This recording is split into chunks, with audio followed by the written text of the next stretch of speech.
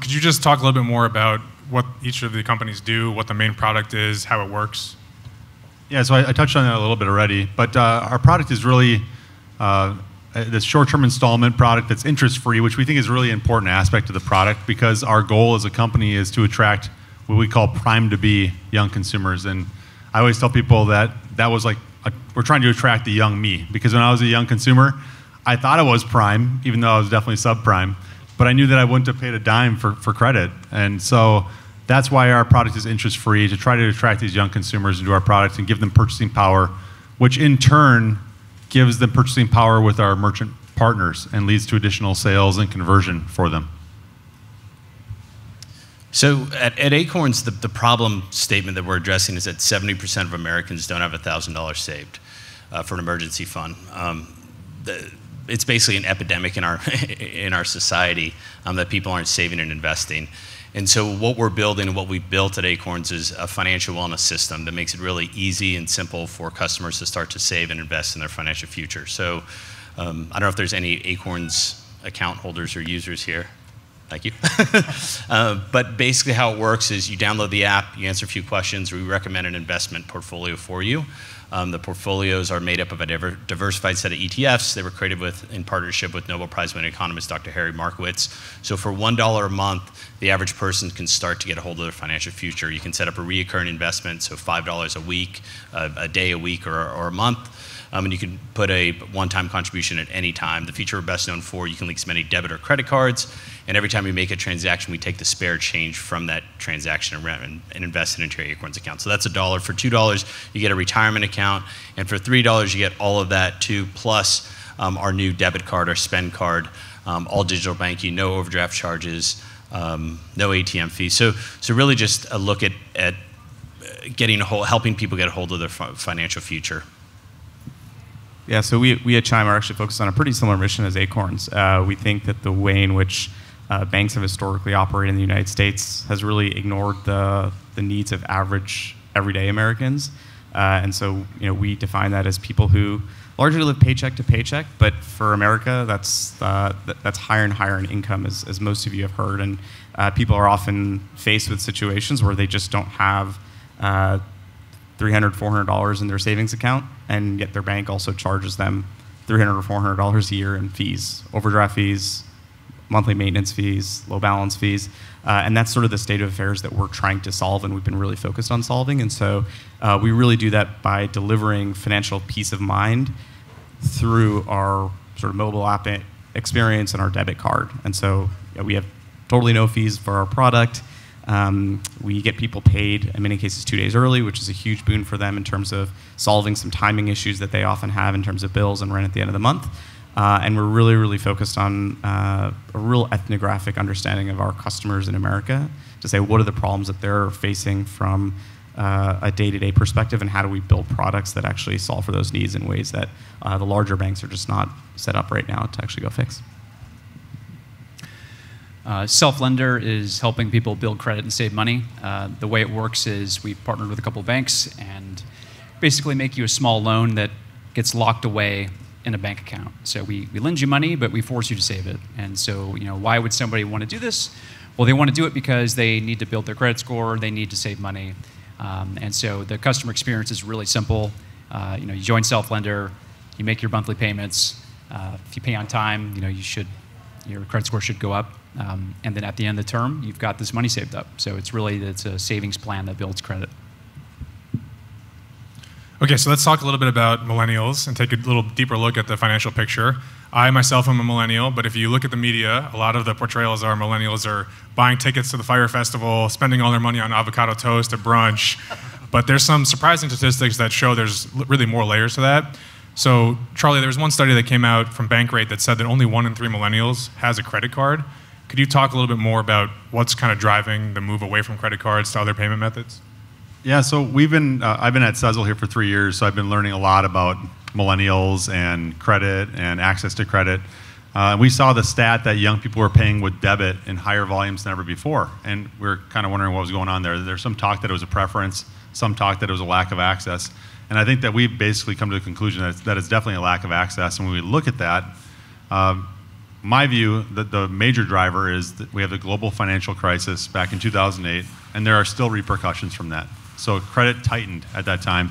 And then the next year, the government stepped in, and I think this is going to be a surprising stat for learning for a lot of people. It was made illegal to get a credit card at 18.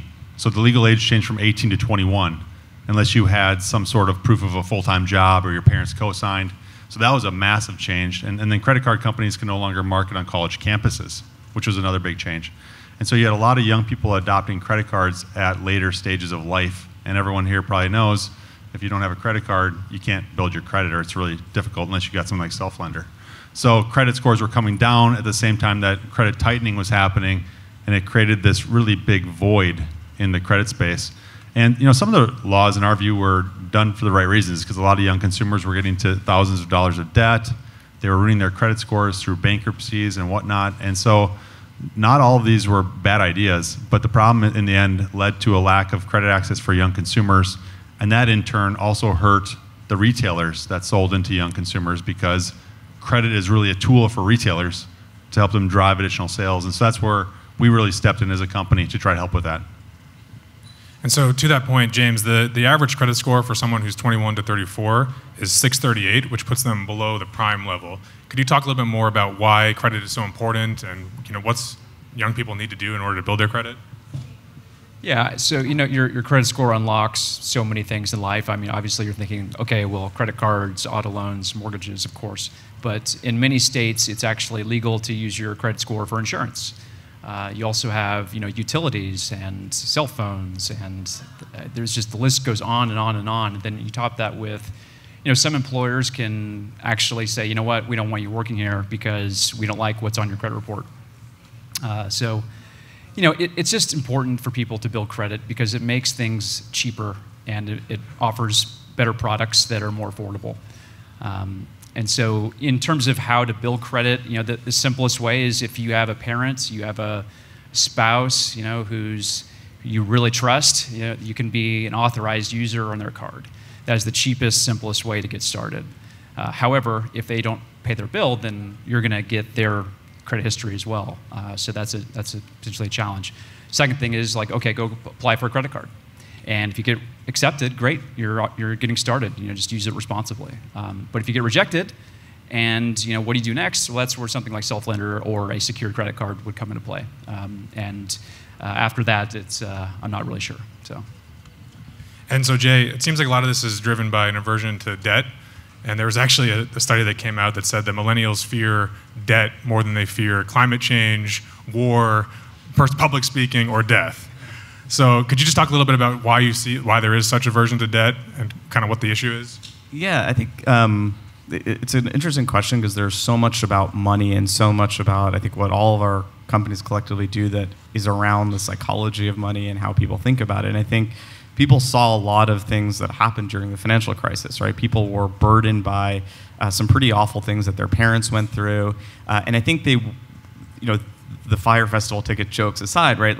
People do more than ever want to have a sense of control, wanting to make sure that they're really living, within their means, have a really good sense of how much money do I have at any one point. And yes, it may be challenging sometimes to make those ends meet, but I don't want to extend myself right now in a way that might come back to sort of bite me.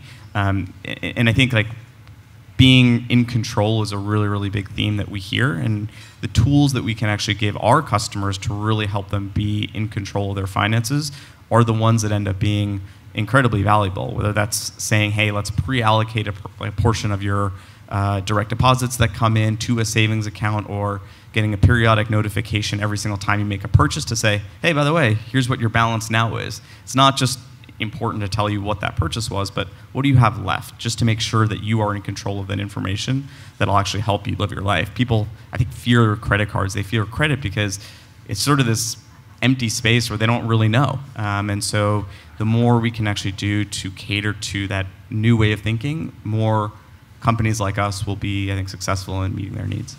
If I could just echo, I think fear is such a powerful motivator, right? And I think we sometimes forget the impact of the Great Recession on this generation.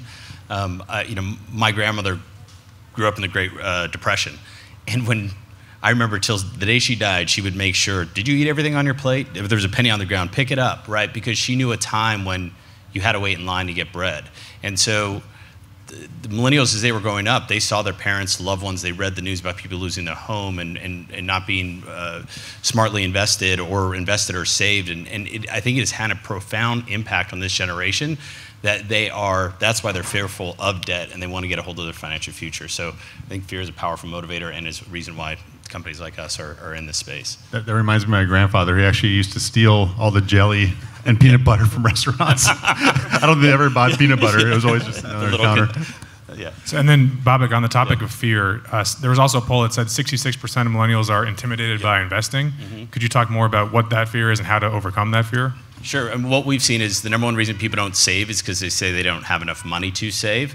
We address that through the spare change, taking the spare change on transactions. So the old change jar that you had in there, everyone can contribute 10 cents or 20 cents. And really, why people aren't investing is, number one, they say they don't know how to do it, they don't understand it, and I think it's fear as well. And so how we do that is, at Acorns, our product really philosophy is making big decisions small. And so how do we break down that barrier for the customer so they don't have to think about it, just kind of set it and forget it, right? It's really easy to do. That's number one. And then education. So we have our own content site called Grow, and it's really about, through education, giving them the tools that they need and the information they need in a very easy, simple, distilled manner so that they could feel empowered about what they're doing. And we just announced our Series E that was led through Comcast Ventures and CNBC.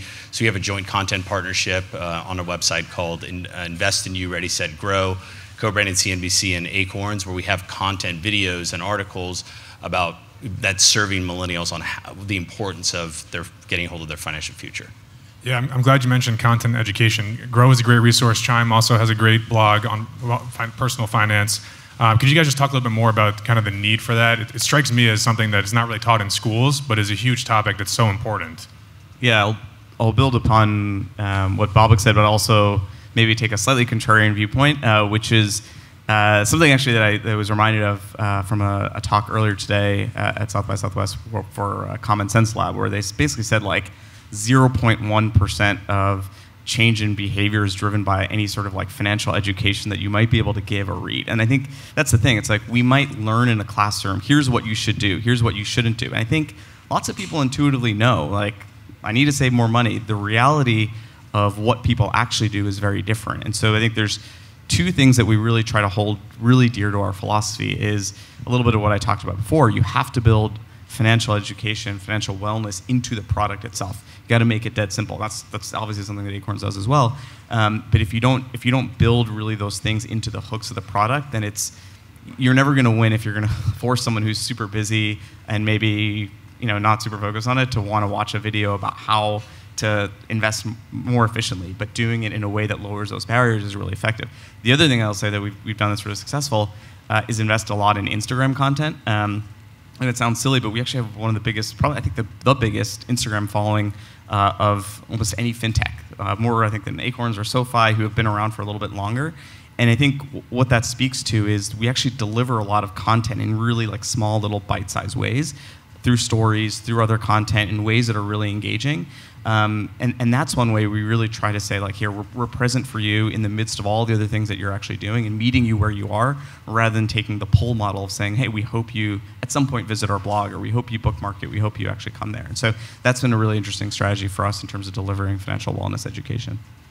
Babak, I think Jay just threw down the challenge for Instagram followers. We'll have to have a bet and regroup next year. Yeah, I got to pull it. I'm not even on Instagram, but it's smart. Exactly what he said. You have to incorporate it in the product. Grow is embedded, but yeah, you're absolutely right. And so I think it just at the end of the day, 66% of Americans can't pass a basic financial literacy test, right? That's scary. It's not taught at schools anymore. So my point was more of education just needs to be part of how you start to change their behavior.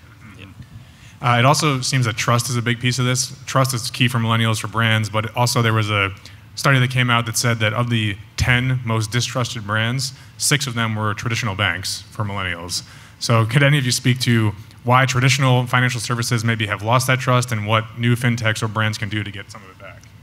Well, I can bring a couple points here. So when we started our business, we actually used to pull in bank statement data to underwrite consumers. And Jay, your comment about the bank fees strikes home for me. I saw customers that had $2,000 in bank fees in 6 months, and it shocked me. And I thought, the banks are getting away with highway robbery here, and no one's calling them out on it. And 35 billion.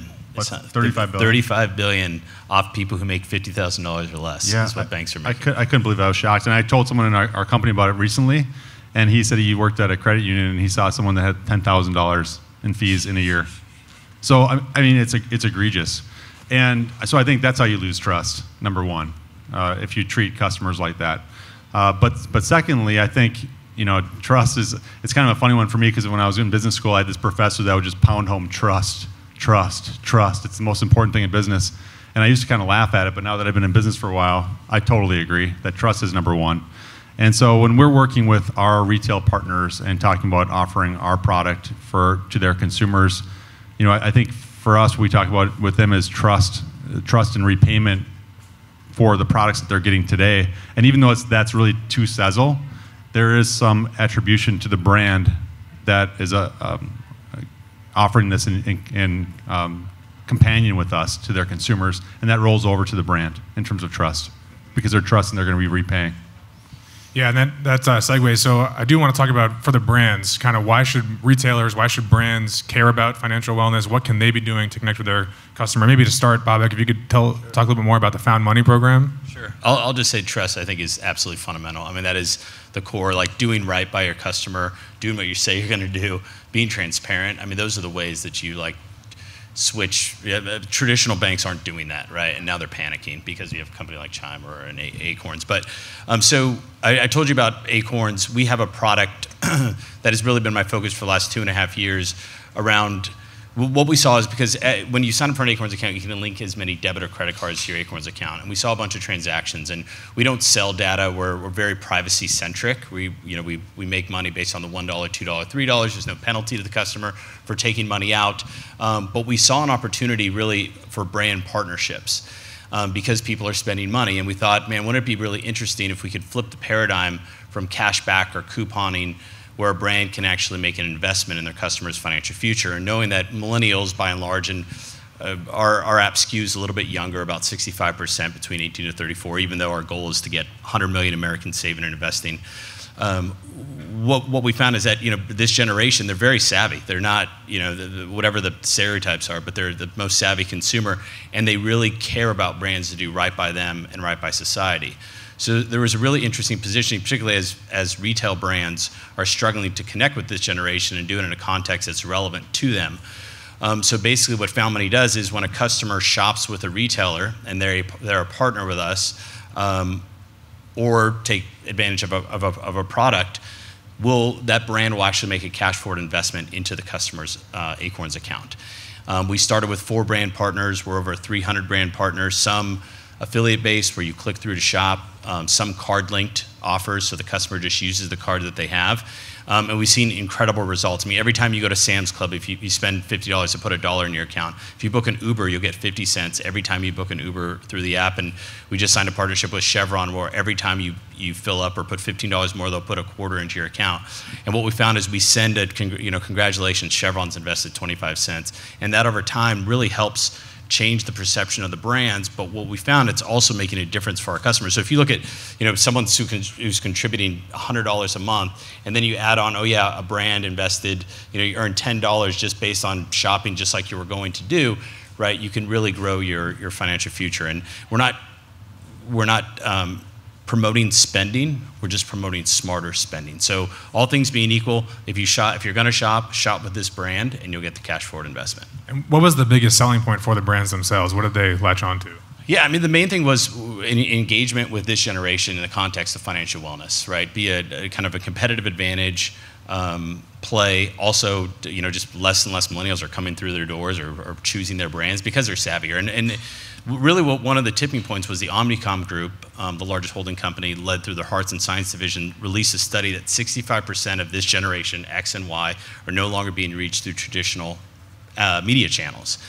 And so really, we're this kind of innovative alternative to engage with this generation and do right by them, so they could do a lot of PR behind it, they can get behind it. Obviously, we have to achieve their business objectives, but we want to make sure we're balancing that with the right thing for our customer, which is, at the end of the day, what we're here to do at Acorns. Yep. And speaking of engagement, James, it strikes me as your project is, requires engagement throughout the process, but where the consumer starts and where the consumer ends is completely different. So as an example of kind of what happens when you get this right, could you talk about the responses you see from consumers when you've increased their credit score by, say, 50 points? Yeah, so we track their credit score every month. So when they sign up for Self-Lender, they're getting their score. Every month they're using it, they're getting their credit score. We're able to track this and give them some feedback. And what we've seen is, like any product, if you are new to credit and you've never had credit before and you get credit and you responsibly use it, you're going to have a pretty massive impact. You're going to go from 0 to 670 pretty consistently. Or if you already have a score, you'll see a decent improvement. We've seen about 45 points. And what we've done is we've automated notifications, so it's like you can set up and forget it, or you can make these one-time payments. But the key has always been giving the customer transparency so they can see what's going on, and giving them the ability to automate it and make it so they can set it up and walk away. And then how about for employers, for people that have their own company and for have their own employees? Are there things that they can be doing or paying attention to? Jay, any thoughts? Yeah, I think one of the things that we've seen is some employers, kind of in the same vein of financial wellness and well-being, start to approach us to say, how can we?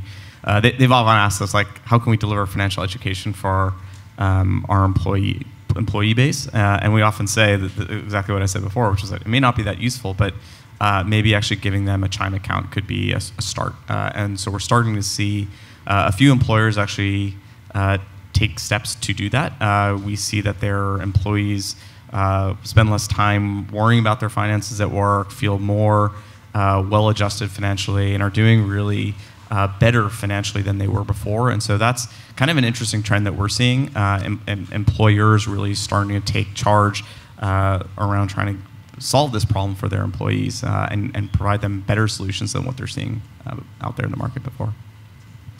And so then in closing, and then I'd open it up to see if anyone has any questions, but I'd love to end with just a forward-looking view a little bit. And if we could go around and you could all share either something you expect to see, a trend that you're watching, or a prediction, or something that you would like to see in the area of financial wellness for the next, say, 3 years. Well, I think there's already a focus on credit scores for young consumers out there. I mean, you can see all the rise in like Credit Karma and similar apps for watching your credit scores. I mean, every bank is offering it now. But I think it's going to become a big focus because this generation had a huge drop in their average credit scores, and they're going to start to realize the impact of that as they start to try to buy a house or buy a car. And so I think the education on that front will be important, but also the effort to build credit scores up is going to be a big one. Yeah, I mean, at Acorns, we're building a financial wellness system. So I told you kind of the steps that it starts, but it's not stopping there, right? Offering 529s. Offering ways for people to reduce debt, to refinance student loans, like all those elements, to really just kind of be that partner for the consumer for all their financial needs is really, I think, where we're going in a trend. What is a 529? I actually don't know, so I'm guessing others do. When you have kids, that you can set aside money for their college. Yeah, exactly. Yeah, there you go. Yeah. I think the other thing that we're starting to see, or just sort of a trend, I think.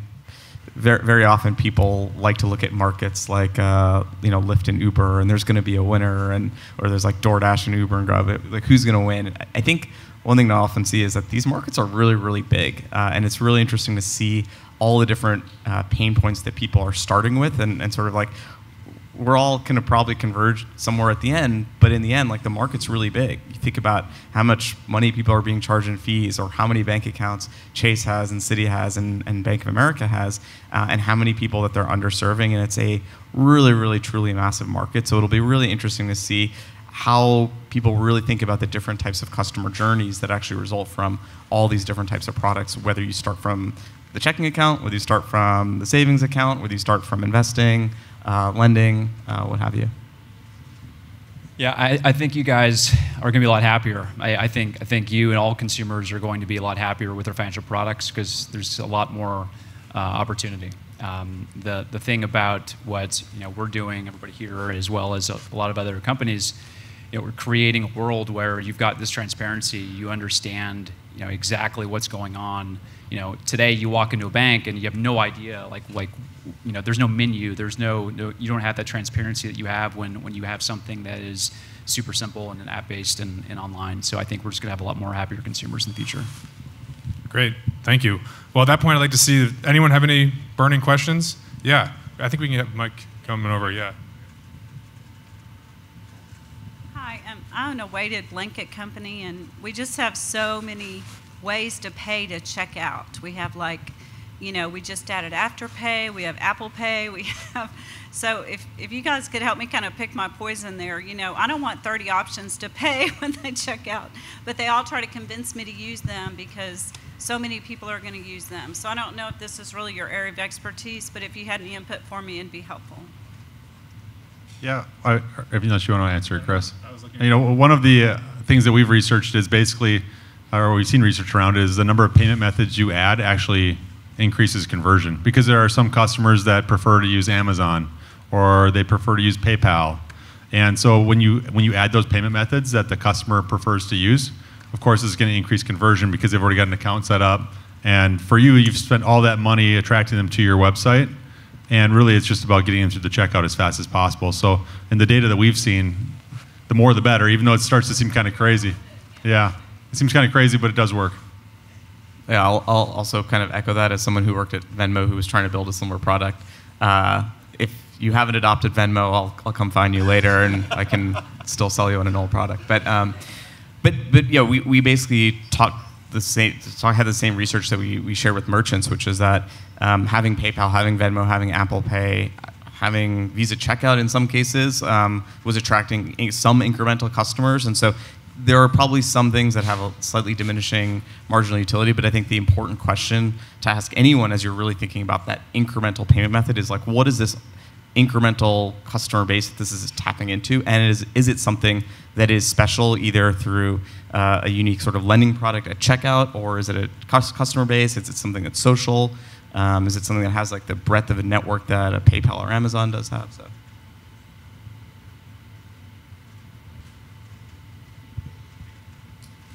Yeah, so you guys are talking about education being kind of one of the main challenges. Just curious, why do you think it's not required in high school or college anymore?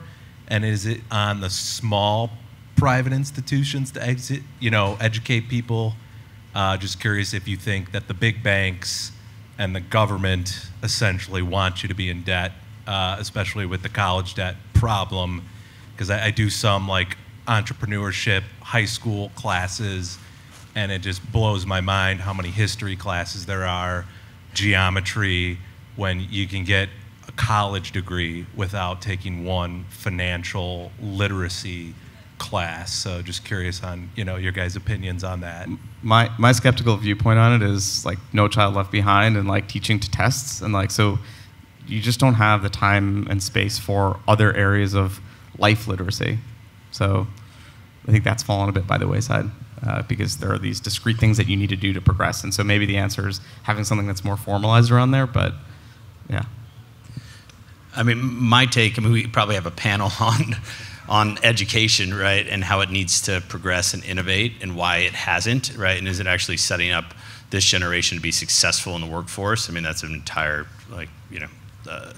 probably a semester, right? But why, I don't know why they're not teaching it, right? It's critical. And I think it's up to, we can't just leave it to our schools, right? I think it's up to parents. And one of the reasons I was so excited at Acorns is when I had my daughters, and I thought, man, when I was 18 and coming out of school, I didn't have enough money to invest, and say I didn't. I was in debt, right? And so, but if I had something that I could start for as little as $5, and the ultimate factor in investing is time. So the earlier you start, the better it is for you long term.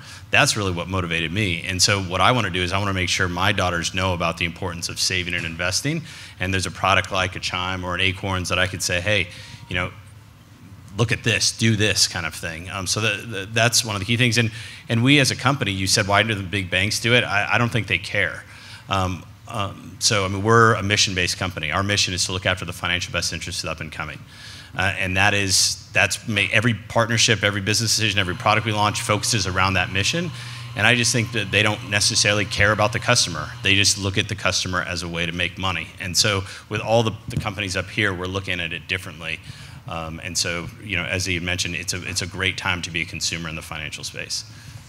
I think your point is a great one, and I really don't know the answer either of why it's not taught, because it is so critical as a life skill going forward.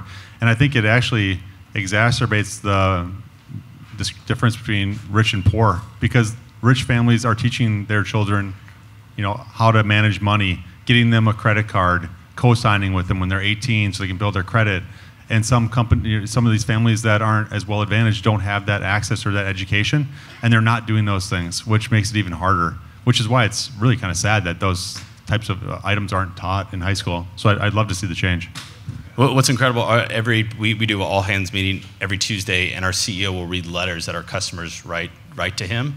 It'll bring you to tears, some of the stories. I mean, people on welfare, getting divorced, family member passed away, and how they see hope in Acorns. And I mean, that motivates me enough to keep working, is that people just want someone, hope, and then help me get there, right? Give me some kind of plan.